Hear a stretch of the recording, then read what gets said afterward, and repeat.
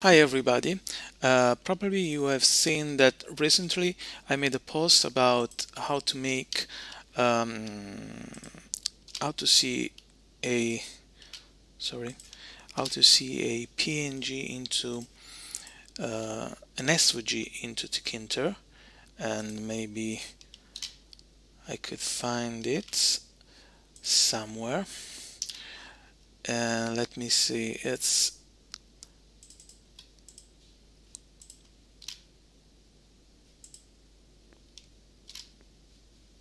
okay. And well, you can find it in the description.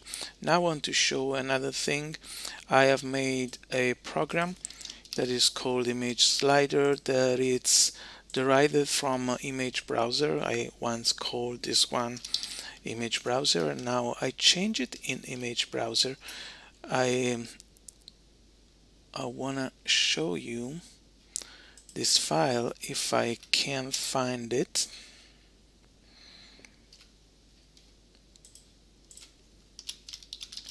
I want to show it applied to this project of mine, and maybe this version here.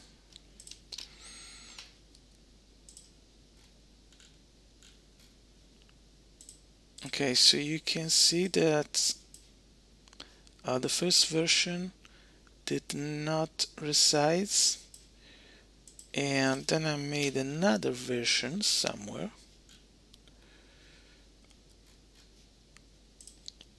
and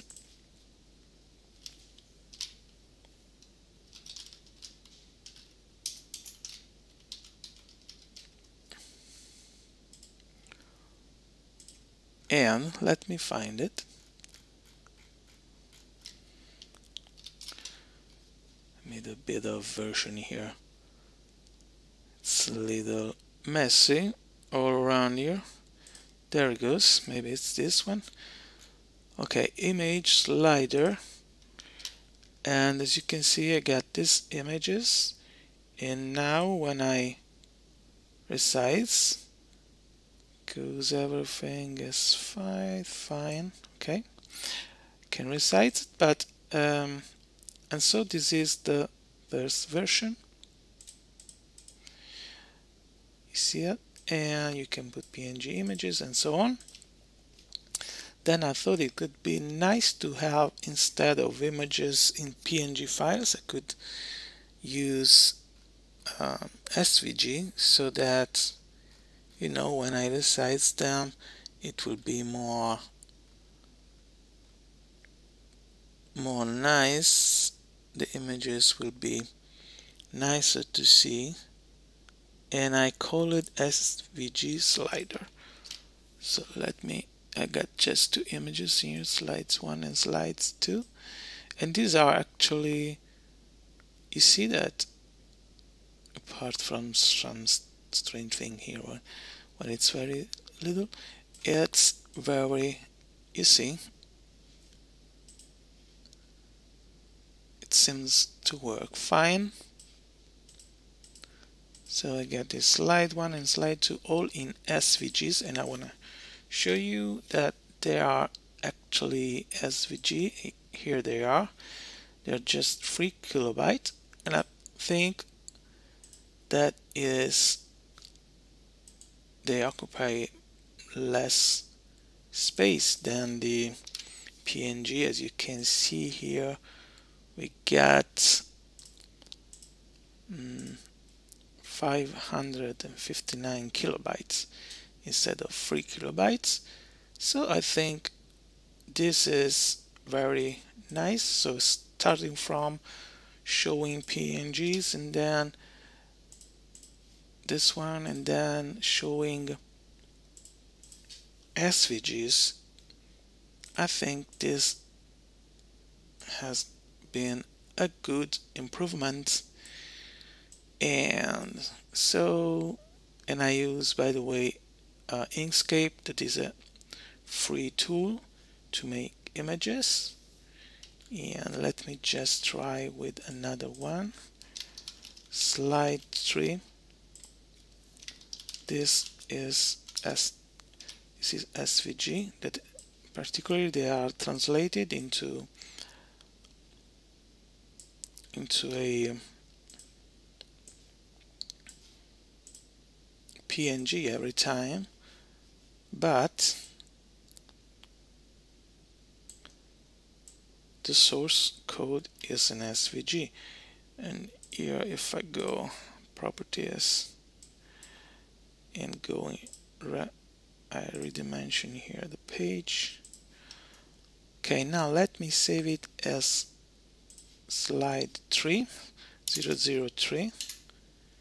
Get into it, go here, let me close this one and launch it.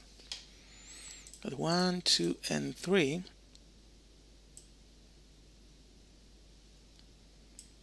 okay, quite nice. And let me see how it's the weight. Okay, this one is a little 12 kilobyte because I put something more in it, but if I just write text, I will not waste any space here. I can also, of course, import images, and this will be a little more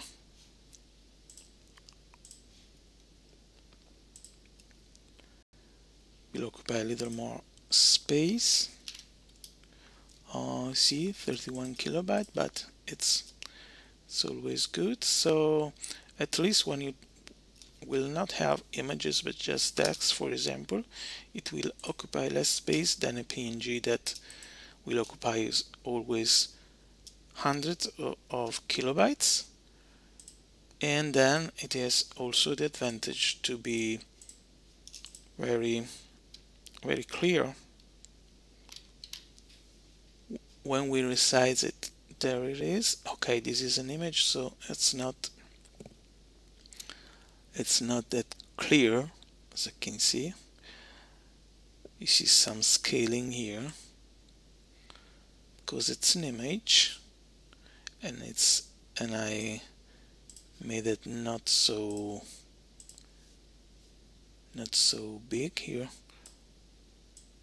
but because this is an image. But if I make it with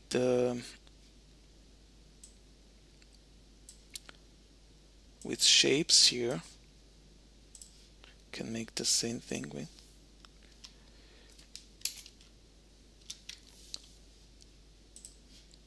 sort of.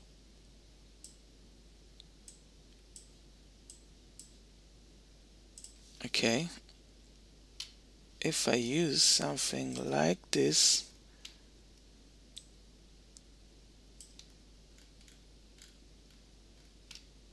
and I'm just making, just for demonstration here, nothing so incredible. So for example, I could try to imitate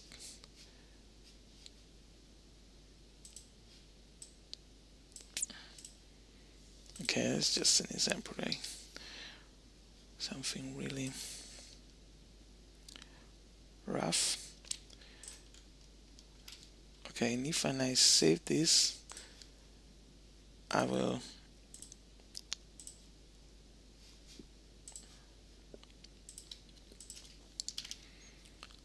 save some memories. You see it's 14, it's the 14 instead of 31, and if I go and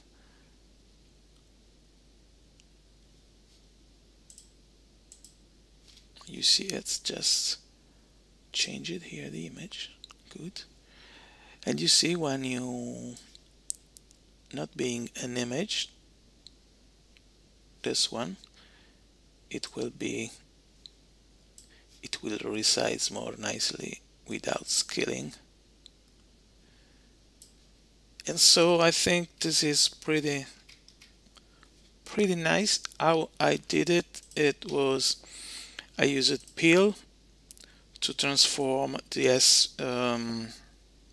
load images, To transform the SVG into PNG, I use SVG lib, and then I use it report lab. So this is what this does. Is in this window we get our object, that is this list box here and this canvas here. Then I use insert files, this one, to load all the SVG in the folder. And then after that we have the show image. This function is triggered when I select one of these, you see, or when I reconfigure the window, changing the size. So when I select or change the size of the window, it will call this function here, where they get the file name of the item that I select, that is selected, and then it transforms it in the SVG into a PNG. Then open it with image from pil, resize it, and then transform it in a form that is compatible with the Tkinter here, with this line of code here.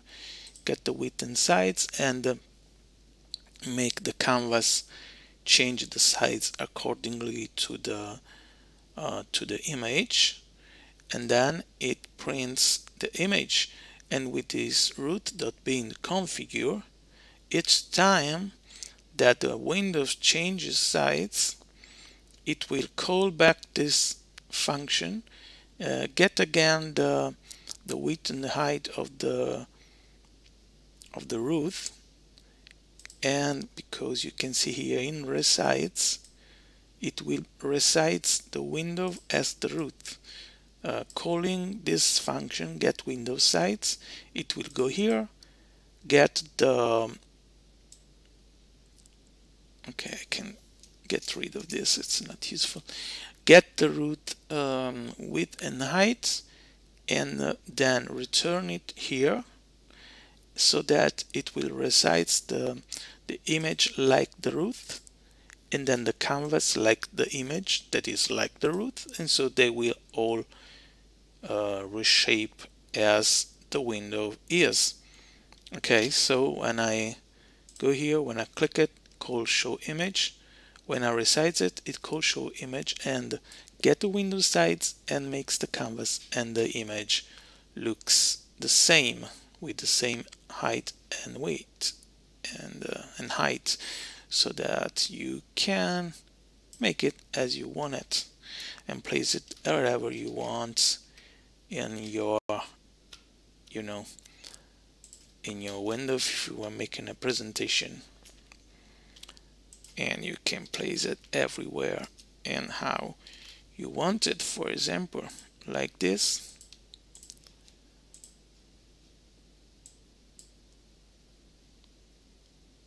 And I think this is okay. You see, you could put this one here to make some presentations.